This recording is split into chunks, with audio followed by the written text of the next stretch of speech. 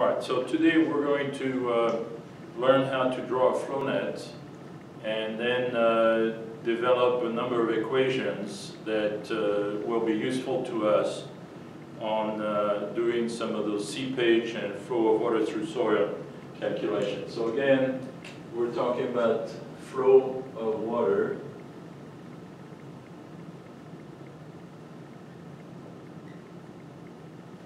through soil.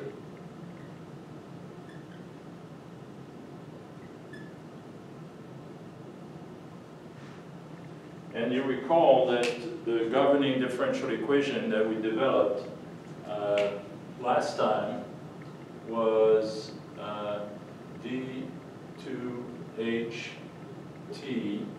dx squared plus d2ht dz squared equals 0, where x and z are the two directions, and ht was the total head, proportional to the energy that the water has as it drives through the flow net. So this essentially, the solution to this differential equation gives you h sub t as a function of x and z. And once you have h sub t, you can calculate a lot of things that are important to us. So let me, and the solution to this differential equation, you can do it numerically, but you can also do it graphically. And the typical solution for simpler problems is to use a flow net. And so that's what we're going to learn today. So a flow net is a graphical solution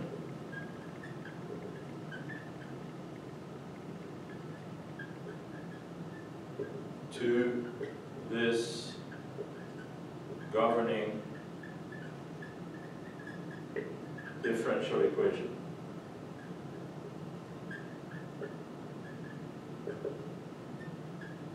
Okay, it gives the total head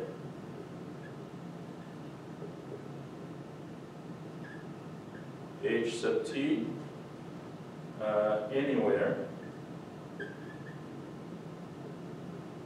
in the soil.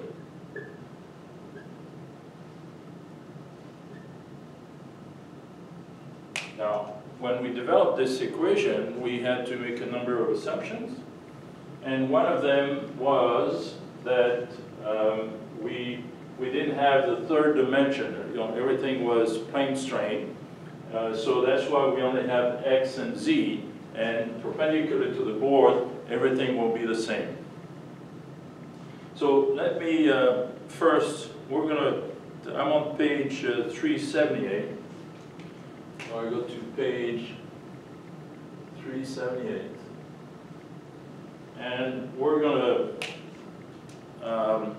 take an example, and I'm going to write the methodology on how to draw a flow net, the steps, and then we're going to do in parallel the example. Or maybe let me do well, let's see how it goes. All right, number one, make a drawing to scale.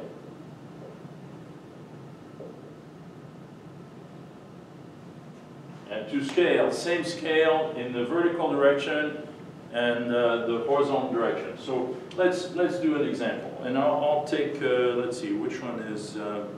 Maybe we'll do the spillway example. So it's figure 1313B. So figure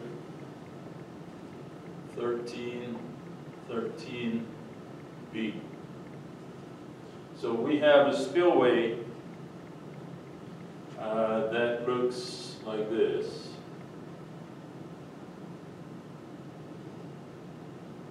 And like that. And there's a cutoff wall So this is a big mass of concrete, basically. And then here we have the ground surface, and then we're going to have water that is in here behind the spillway, and then water that is down here after the spillway. And if this water goes too high, it falls over the spillway. Below, so this is the soil, and then at some depth here, we're going to have an impervious layer. So impervious.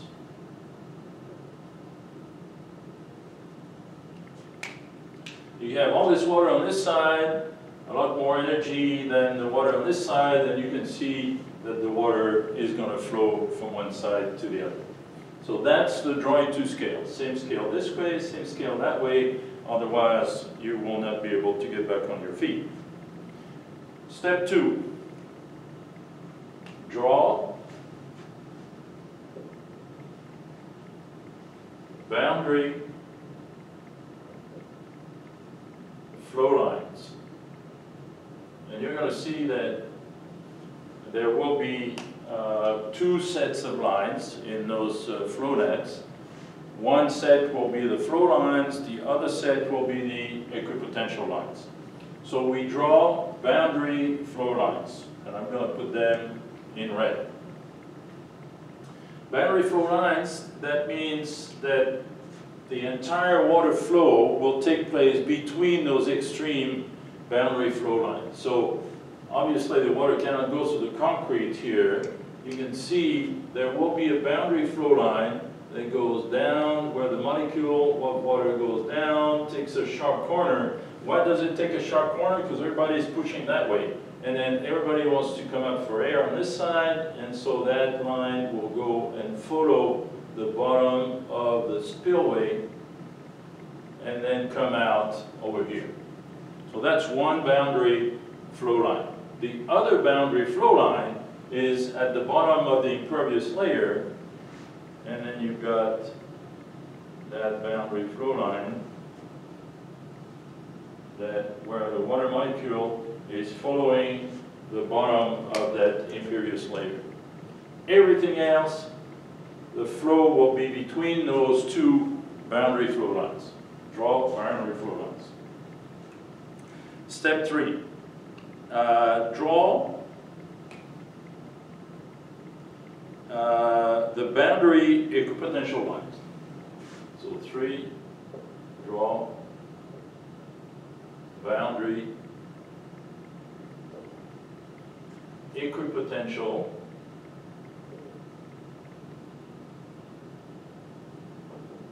lines.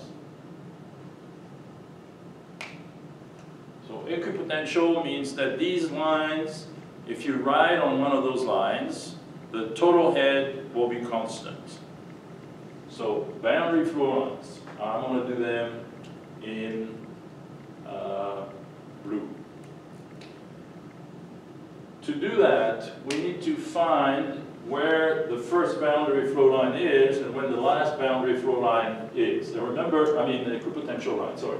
So equipotential means same total head. If you consider a point right here, point A, and let's say that we choose the datum, 0 elevation, at the bottom there, the impervious layer. That's convenient. At A, what is the elevation head? Well, it's the elevation of A above the datum. So this will be HE at A. And then at A, what is the potential head? The pressure head, rather. The pressure head, because you're in the lake here, and no, the water is not moving here, you can do the hydrostatic rule. So then the pressure head here will be HP at A. So total head at A is this plus that. It's this distance right there. That's the total head. if I take another point B anywhere on that on the bottom of the lake, you can see that the elevation head will be the same and the pressure head will be the same. So both A and B and any other point on that line will have the same total head. This is an equipotential. So this line right here will be one of the boundary equipotential line, and the total head on that line, anywhere on that line, will be the distance from here to there. Whereas the other equipotential line, well, it turns out to be at the end of the flow net right here. So this is the other equipotential line, because here, this is the elevation head and this is the pressure head. So now we have the boundary flow lines and the boundary equipotential lines. So I should have an S. Number 4, add 2 or 3 other flow lines. All right? And that, you know, it's, as I said, it's a graphical solution, so there's a fair amount of trial and error, okay, because you're trying to satisfy whatever the graphical inferences of this equation are telling us. So I'm going to add maybe 2 additional flow lines. So one of the properties, there are 2 properties of flow lines are perpendicular to equipotential lines, or intersect equipotential lines at right angle. So anytime you're going to have a blue line and a red line, then they have to intersect at right angle. You see here, it's true. Here, this is going back up, and that would be true, and so on. So that's the first thing. Flow lines are perpendicular to a flow line, and then flow fields, we'll see in a minute what it is. Flow fields are square. Okay, so we're going to keep that in mind as we draw the flow net, and then it will come clearer as we continue to develop this methodology. So we're going to add, and since the blue line is an equipotential, the red line, an additional flow line, must start perpendicular. So I got to start this perpendicular, and I got to go, I'm following the water molecule, if you wish, and it's coming up right here, like that. Then we have to add, we said 2 or 3, we're going to take 2. So I got to go over here and take another flow line, start perpendicular, then squeeze under the cutoff wall, and then come out, way out there. Step 5, complete flow net by adding the equipotential lines. And here we've got to take advantage of these 2 properties of the flow net that come from what that equation tells us. So I'm going to draw additional equipotential lines, and these blue lines, you know, they're going to go something like this as we go through the flow net. But again, if I start the first equipotential line, I know I've got to start perpendicular to this because of that first rule over there. And then I've got to make sure that this flow field here is a square. So let's say that this goes something like this. And so you say, well, wait a minute, this is not a square. Well, you're right, it's not a square. It's a square only if you go to very, very detailed flow nets. But so what we do instead, we say, well, that means that you can inscribe a circle. So right here, I can, it's reasonable to think that I can inscribe a circle, and that's what we mean by square. That's the interpretation. And then I put additional equipotentials, so I've got something like this, and then something like this, something like that, and like this, and like that, and it keeps on going.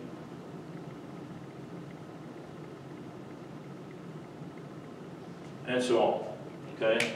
This is not a perfect flow net by far, but then we would have to adjust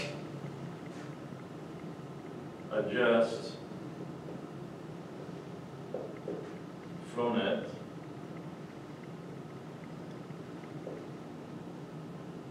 to satisfy rules 1 and 2. So these rules 1 and 2, here's rule 1, here is rule 2. So for example, is this, I could, inscribe a circle here.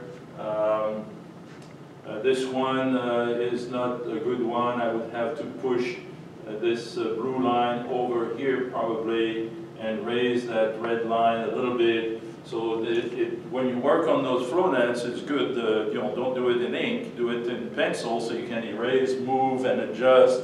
And then you look at it and you stop when you're fairly satisfied. For example, here, this is not a very good flow field,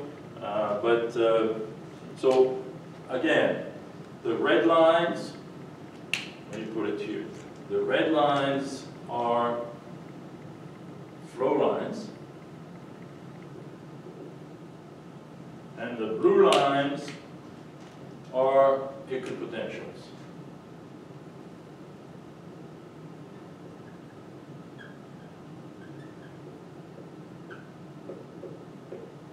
Equipotential lines.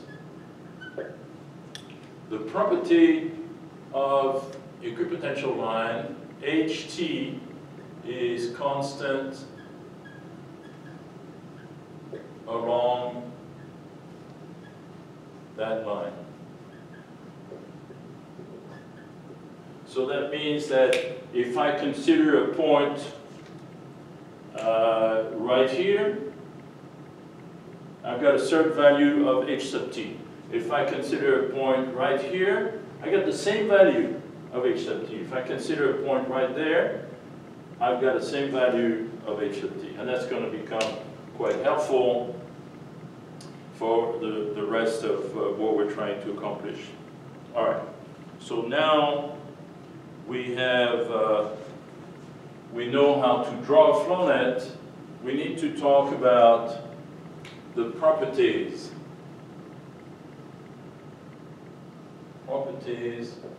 of a flow net.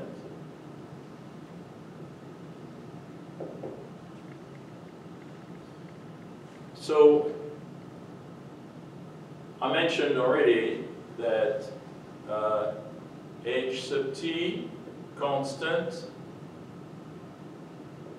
along equipotential line. Okay. The loss of total head, so delta h sub t equals loss of total head between two consecutive equipotential line And the property is that delta HT is the same for all flow fields. So, if I go from this point to this point, I lose delta HT. If I go from this point to this point, I lose the same delta HT. I burn the same amount of energy for the water to drive from here to there. If I go from here to here, same delta HT. From here to there, same delta HT. So delta HT is, and again, we owe this to the drawing of the flow net to satisfy that equation. Delta HT is the same for all flow field. Rule number 3. The flow is the same in all flow channel. Oops. All flow channels. So what's a flow channel? So flow channel is defined between two consecutive flow lines. So flow channel is defined by two consecutive flow lines. So let me see. I'll put it this way here. This is a flow field. And flow fields vary in size. You can see here you've got a very small flow field. Here you've got a fairly big one. Here you've got a big one. So they vary in size. This right here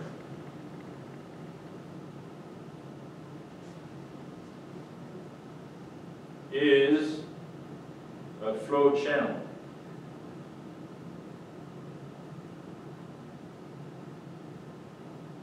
Okay. So that means that how many flow channels do we have in this flow net? There's one flow channel right here, there's another flow channel right here, and there is another flow channel in here. So the number of flow channels is N sub F equals 3 in this case. We also need to define the number of equipotential drops. So number of equipotential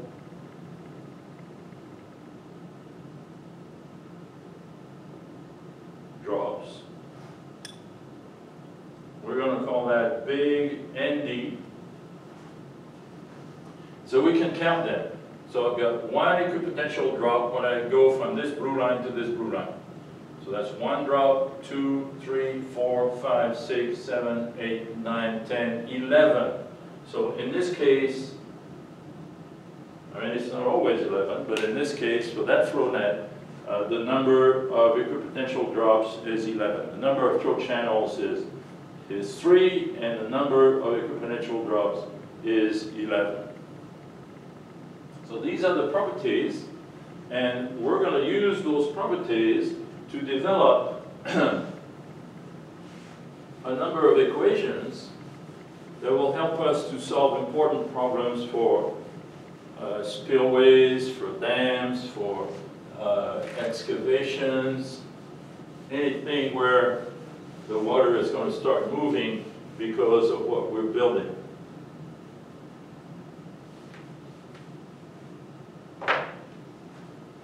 Alright, so properties. Now let's generate the equations associated with flow nets. And of course, all this is in the book. First one, how to find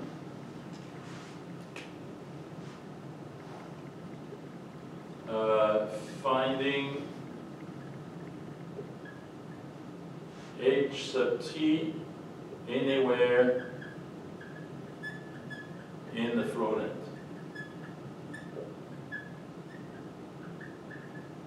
Because that's really what the flow net is all about. It tells you what H sub t is anywhere in that soil mass. All right? So I'm going to take a random point. Let's say right here.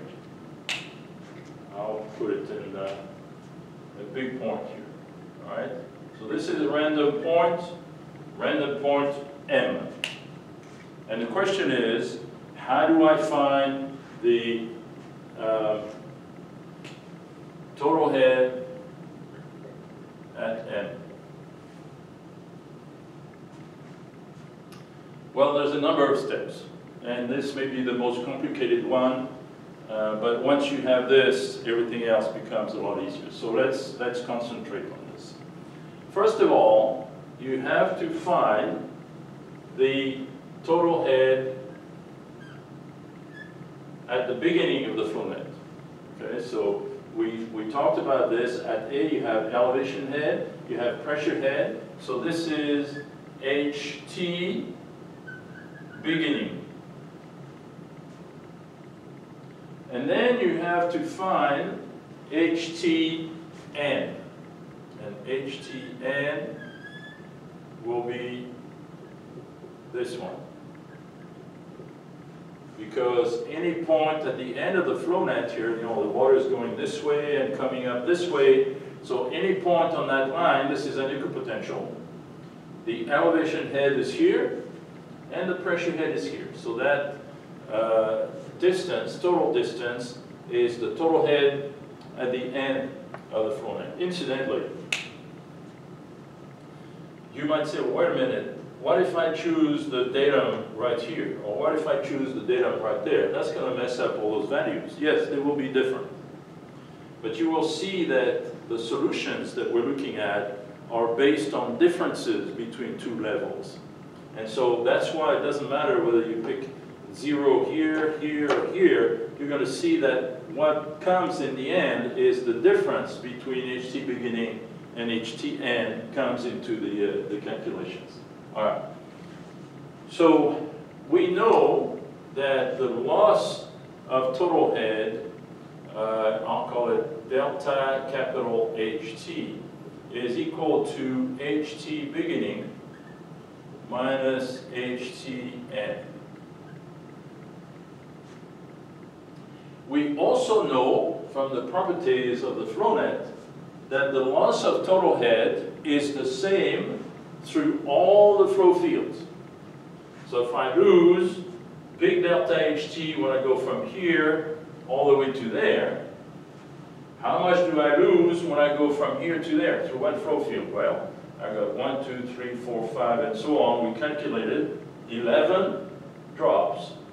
So when I go, so let's take a water molecule that's starting here somewhere at A, and it's going down and it's taking its time because remember in soils it doesn't go very fast, fortunately.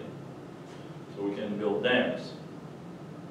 And so this is the water molecule along that green line, and the loss from this point to that point is little delta HT, and little delta HT is equal to HT beginning minus HTN divided by the total number of drops, capital ND. And the reason again is because the drops, when I go from here to there, I lose delta HT, delta HT, delta HT. They're all the same. That's the property. So now we're able to calculate the loss of total head through one flow field. But what I'm interested in is the total head at M. So again, you're on that dotted green line, and you're driving the water molecule, and you're burning some energy. So when you start here, you have this much energy. And then when you get to this equipotential, you have burnt little delta HT.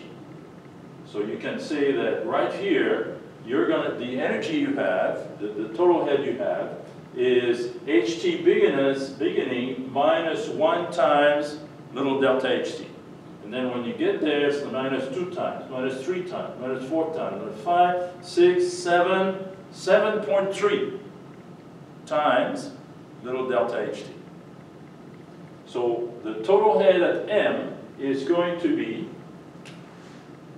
the total head at the beginning of the flow net minus what you burn to go from the beginning to point M.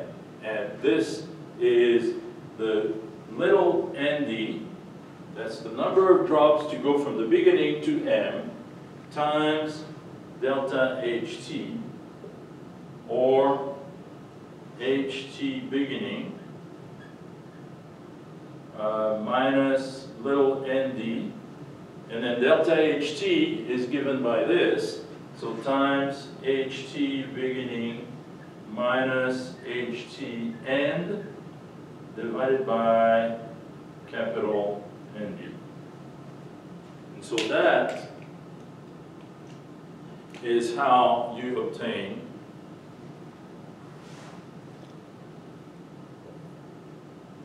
the expression for the total head at M. HT beginning, you get it here on your diagram to scale. So once you have your diagram to scale, you're going to have to measure things on the flow net. So you need a scale to be able to do that at the right scale. So we know HT beginning, it's going to be this. We know N sub D, 1, 2, 3, 4, 5, 6, 7.3. I've got to estimate the 0.3 to go from here to there. 7.3, so little nd is 7.3. Capital ND was 11, and HT beginning was this, and HT end was that. So now we're able to find HT at M. Let's keep going.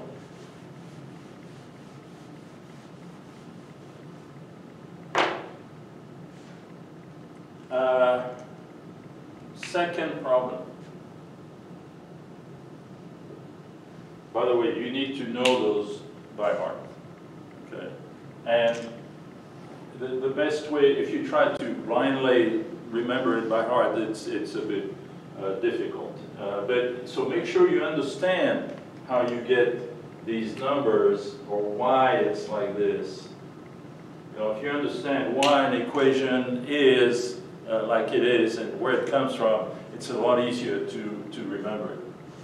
So second problem, find water stress at M. Again, M is a random point. So we started by HT at M. And now we're doing water stress at M. Well, remember that by definition, the water stress at M, UWM, is equal to the pressure head at M times gamma W. The question is, what is the pressure head at M? Well, pressure head at M equals total head at M minus elevation head at M. And now, we know the total head at M because we were able to calculate it there. We have to measure from M to the datum to get the elevation head at M. So we measure here and then, I don't know, 3 meters or so. We now have the elevation head, we know this, therefore we can get the pressure head at M, and then multiply by gamma W to be able to get the water pressure. All right, that's very important because then we can get to the effective stress, and as you remember, this is a very important stress for us in geotechnical engineering. Incidentally, if the question is, if you were to place, you drill through the spillway, not a good idea, you don't want to do that. But you drill through the spillway and you place a pipe in here. And the question is, how high would the water rise in this pipe that you connected to point M? Well, the answer is HP at M, because this is the definition of HP. Now, you know, if you try to guess where it is, well, M is between this level and that level. Okay, so it's not going to rise here, it's not going to rise there. It's probably going to rise somewhere in between. But the point is that this distance right here would be HP at M. This is really getting to be a mess. So I hope you can still see it. But this is HP at M, and then this is HE at M. And so therefore, this whole thing is the total head at M. And when we have some problems with dams, rarely, but sometimes, we do put some standpipes, so we call them piezometers, and so that we can check if the pressure is too high or too low or what's going on. We're trying to understand if we have some problems, what is going on. All right, so that's second one. 3. What is 3? 3 is the hydraulic gradient. Okay, find the hydraulic gradient.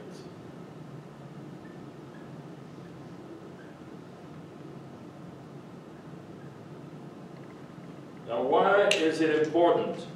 Well, you remember our discussion last time about quicksand condition.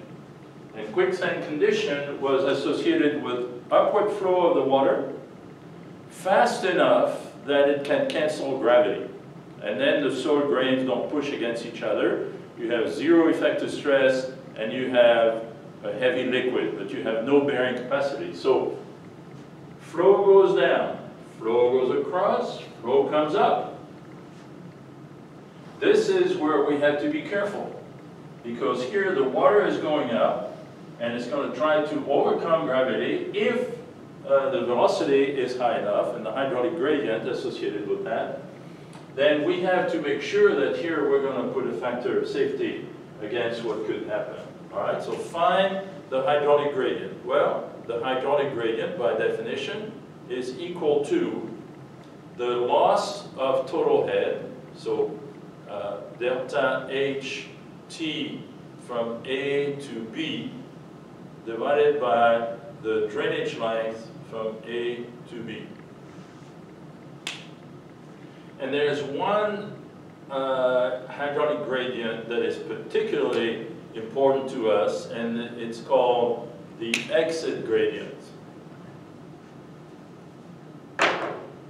So the exit gradient, I exit, is I for the smallest flow field on the exit face.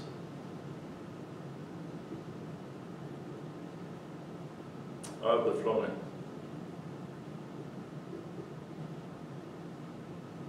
So the smallest flow field on the exit, here is the exit face. Smallest flow field is this one. So we would calculate what is the hydraulic gradient in that particular location for this particular flow field. How do we do that? Well, delta HT through this flow field, we have it right here.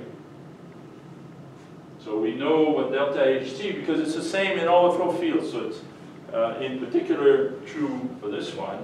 So we know delta HT, and then we got to measure with the ruler, with the scale, the length of that flow field. And then we can divide the two, and we can find what this exit gradient is. And then, you remember we developed something called the critical gradient. And the critical gradient was gamma saturated minus gamma W over gamma W. And I said, you know, gamma saturated is around 20, gamma W is around 10, 20 minus 10 divided by 10, this is about 1. And then we put a factor of safety on the I critical to make sure that this exit gradient is not too high that we get ourselves in trouble. So we'll write that I exit must be less than I critical divided by a factor of safety. And considering the uncertainties associated with these calculations, we usually take 4 or so for this factor of safety. So we put a real serious factor of safety against that condition. Next. Now we need to be able to calculate, so incidentally, let's say that I give you a choice. We're doing a race now, okay? I give you a choice, and you have the choice between writing the water molecule at A or writing the water molecule at B. And the question first is, will the water molecules come out on the other side at the same time? You know that the velocity, we didn't write it, but V equals Ki. Remember that? That was Darcy's law. So V equals Ki. So when you're writing that molecule, your speedometer says V. Well, actually it doesn't, because it's an indication of the velocity of that molecule. So the velocity is proportional to I. And you know that I is delta HT over L, where L is the distance that the water is driving through. You know that delta HT is the same throughout the entire, in any of the flow fields. So really the velocity is dictated by the length of the flow field. And it's a lot longer here than it is here. So you should write molecule B if you want to win the race. All right, so the length of, now, again, V equals Ki, and I is delta HT over L. Delta HT is constant, L varies with the size of the flow field. So right here, you have a small flow field, L is small, delta HT is the same, I is one of the highest values. Right here, you have a very small flow field. And so your I value is high, the velocity is high, and that makes sense, you know. Everybody wants to go, it's like a highway problem. Everybody wants to go and it becomes much narrower, and so you got to step on the gas, or the person behind you is going to push you. So high velocity, low velocity, high velocity. Now, why do we not worry too much about this? Because here the flow is horizontal. And so that's not going to overcome gravity. But when the flow is up, then we have to worry about this quick condition. All right, next problem. The next one will be the flow, the amount of flow that will go through. And you remember that was the other one, so we write that Q equals VA. So flow, this was 3, 4. So 4, flow through or under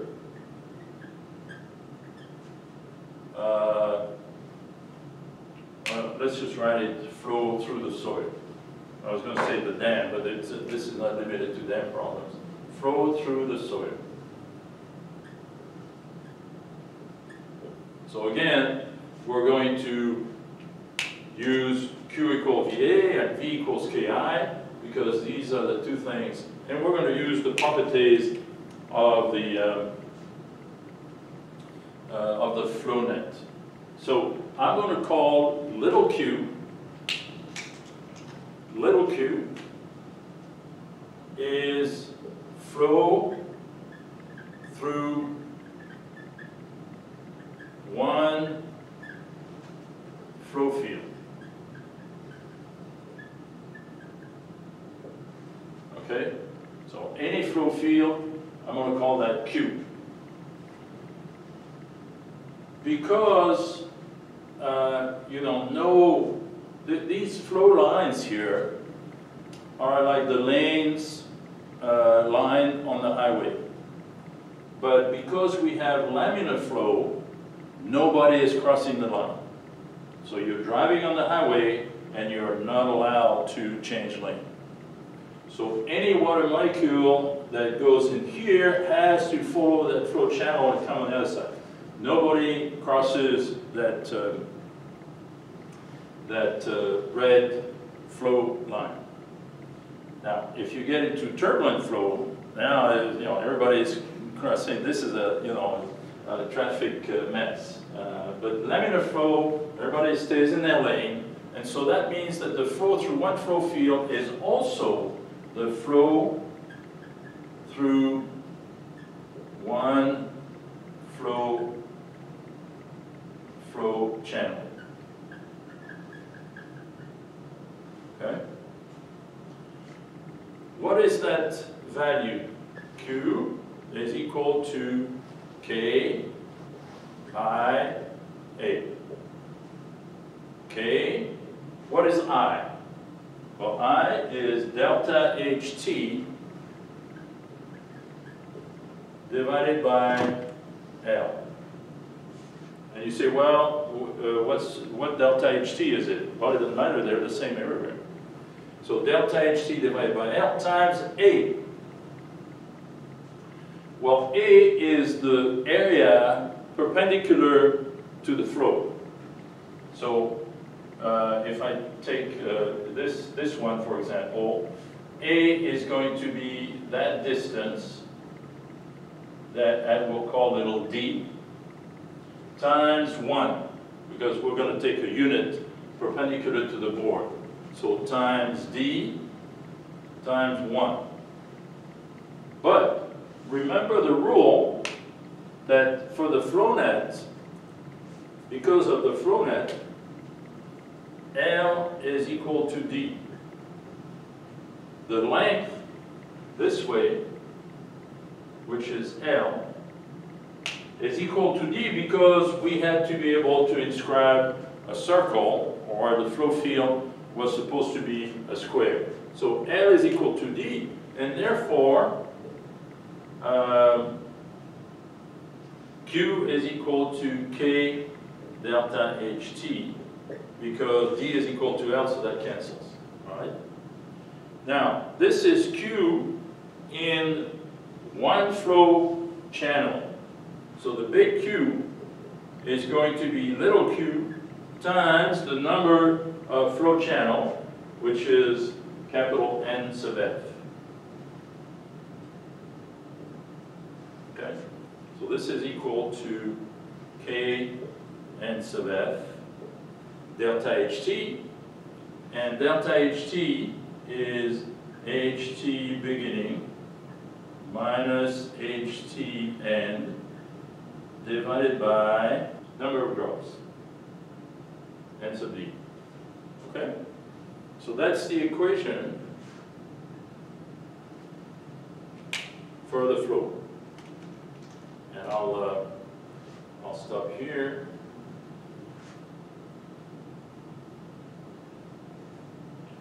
And then next time we will practice all those equations by running through some problems.